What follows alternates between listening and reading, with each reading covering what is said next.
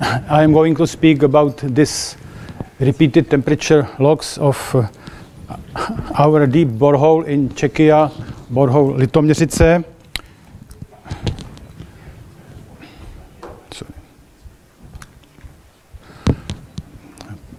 Borehole is located in this part of Czech Republic, close to town Litoměřice. On this map of heat flow of Czechia, you can see that the borehole is situated in area with increased heat flow above 70 milliwatts per square meter.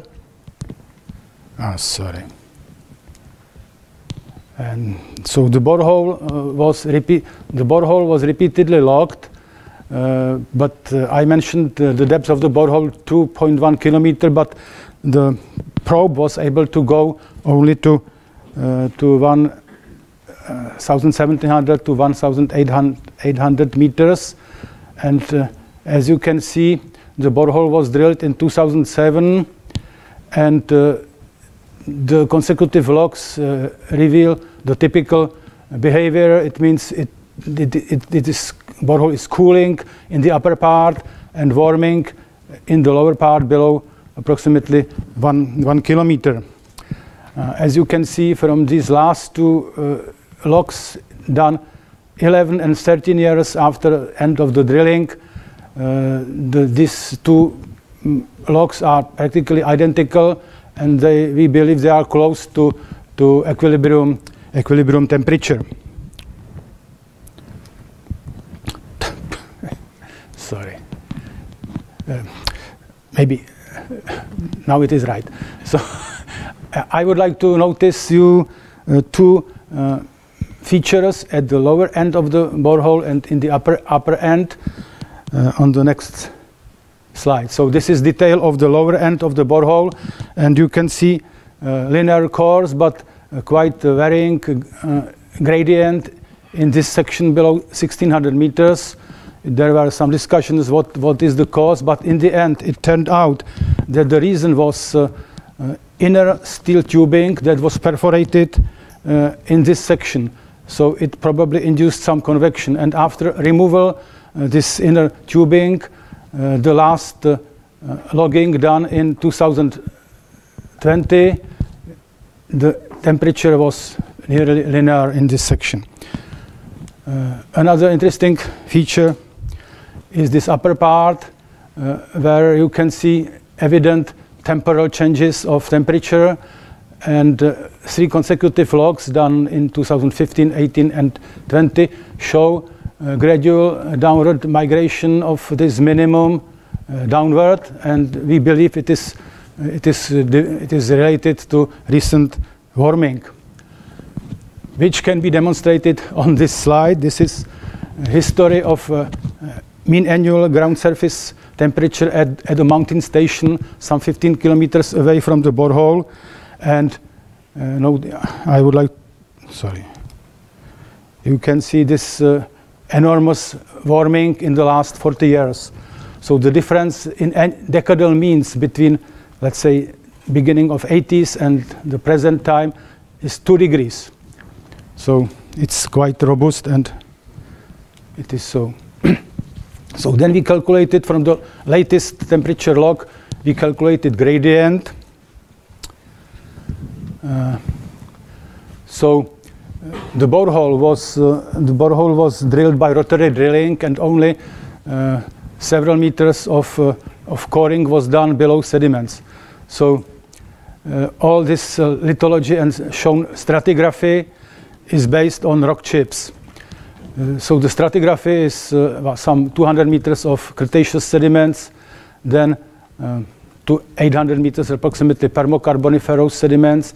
Then there is very interesting layer of volcanic rock, rhyolite, igrimbrite, and then there is quite homogeneous Proterozoic mica schist layer that goes from 900 meters down to the bottom.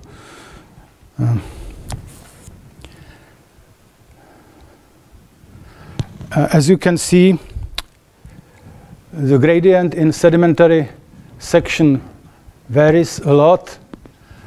it is given by different lithologies on the individual strata, and also in the uppermost part by this recent climatic changes, and probably in this Cretaceous layer also by groundwater movement. But in the lower part, in this homogeneous mica schist, you can see quite smooth, slow increase of gradient with depth. The difference between this upper part and lower part in gradient is several Kelvin per kilometer.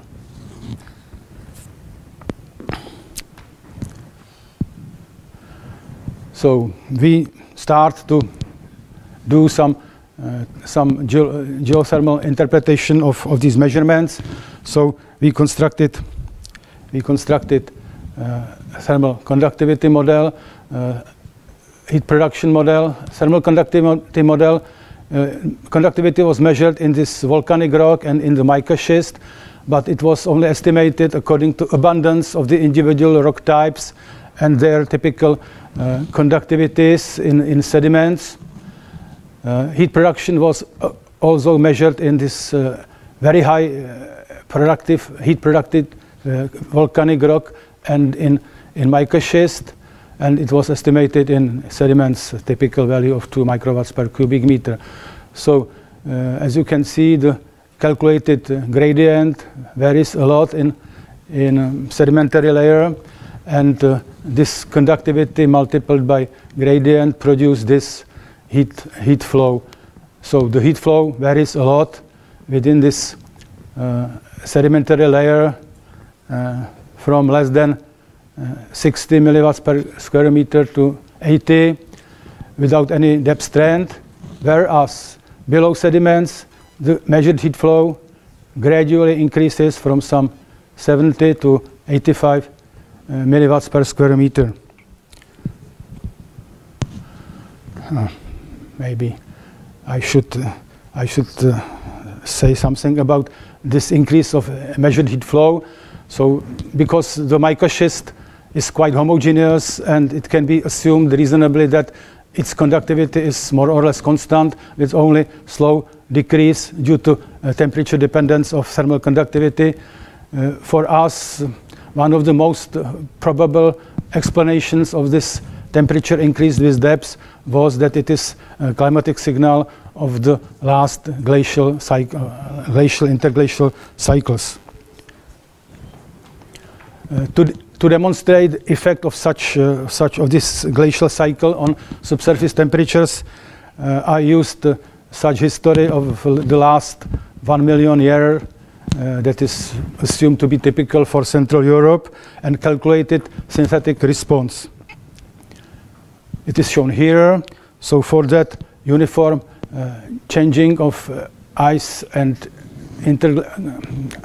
glacial sites, times, and interglacial, it is this curve. This is temperature gradient. So these are profiles of temperature gradient. And this green line, it considered also some warming by 2 kelvins 4 kiloyears ago that represent the end of Holocene warming.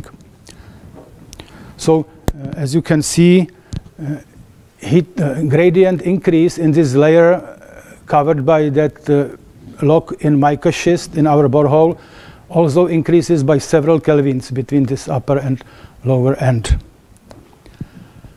So again, it was for us reason why we tried to interpret this increase of gradient and heat flow in our borehole as a climatic signal.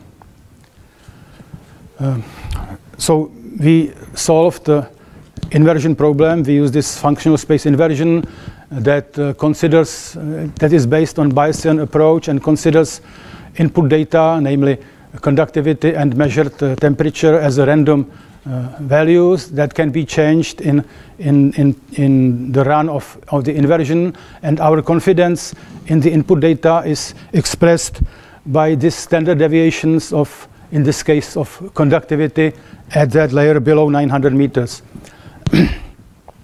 So for different values of the standard a priori standard deviation, we got such history. It is logarithmic scale. So for low values of standard deviation, we have very similar curves with the minimum somewhere during last glacial maximum and rapid increase in Holocene.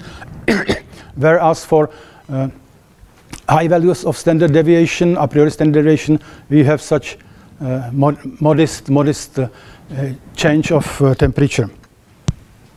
The reason for that, for such a different results of this inversion, are shown here. For small standard deviations, the inversion has no space to change the initial conductivity profile, so it interprets the measured temperature as really as a climatic signal, whereas for high standard deviations of conductivity, it has a freedom to explain the increase of gradient with depth as a decrease of conductivity with depth. But because we believe in homogeneous mica schist and more or less constant conductivity, we adhere in our interpretation to this, let's say, to this standard deviation, this small standard deviation that provides a posteriori temperature, not temperature, conductivity profile like this, so very close to the original estimate. So we believe in this family of curves, let's say, for this standard deviation. So when I use the history shown on the previous slide by that red curve and calculated the direct problem by solving transient heat conduction equation with the original conductivity heat production, I got this heat flow curve. So contrary to the measured one, we can observe such increase of heat flow with depth. But it means that the conductivity model is quite wrong in sediments.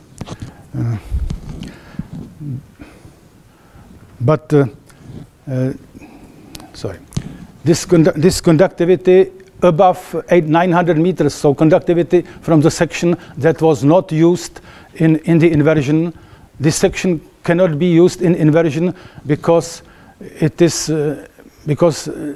not possible to separate reliably steady state and transient part of temperature in this section when you have poor knowledge of conductivity. But if we had right profile of conductivity, we should observe the same heat flow as that produced by this solution of this direct problem. So I tried to accustom the conductivity of sediments in such a way that the measured heat flow, it means product of new conductivity and observed gradient, produce the same heat flow as that based on inversion results. So it is shown here. I did 2 iterations in that procedure of accommodation thermal conductivity, so that to get this heat flow consistent with inverse problem, and I got such curves. For initial conductivity model, it is this curve. For first and second iteration of conductivity of sediments, it is this curve. So changes in conductivity in the uppermost 900 meters that were not involved in the inversion do not influence shape of the history, but of course they influence the steady state part, so they influence the niveau of the history. And how it was here. Okay, so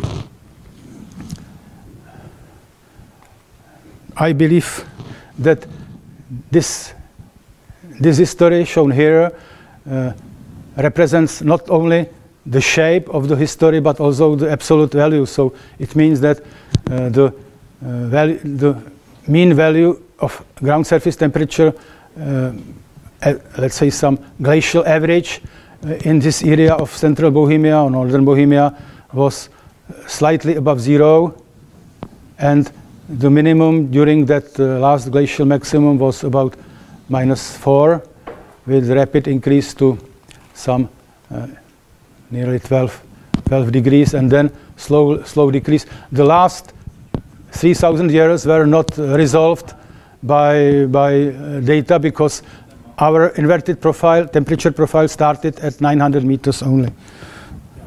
So this is the comparison of measured temperature, red line, and the steady state temperature based on results of our inversion and our adaptation of conductivity in sediments to the proper, in inverted comma, values. So my conclusions are here. That ground surface temperature history of the last glacial cycle was reconstructed by inversion of a lower part of our borehole, located in lowland of the northern Bohemia, under the assumption of a constant thermal conductivity of the homogeneous metamorphic rock below 900 meters. The inversion provides glacial interglacial amplitude of some 15 to 16 kelvins. The absolute value of the reconstructed ground surface temperature depends on a poorly known thermal conductivity of sedimentary cover. This uncertainty was estimated at 2 to 3 kelvins. The reconstructed ground surface temperature history, when used as a forcing function in solving the transient heat conduction equation, yields current heat flow lower by 25 to 30 milliwatts per square meter from the steady state in the uppermost 400 meters, and the difference from steady state is still about 10 milliwatts per square meter at 1 kilometer depth. So it seems that it is quite reasonable to assume that during this last glacial maximum there was some occurrence of permafrost in even in the lowland of Central Europe. So that's all. Thank you.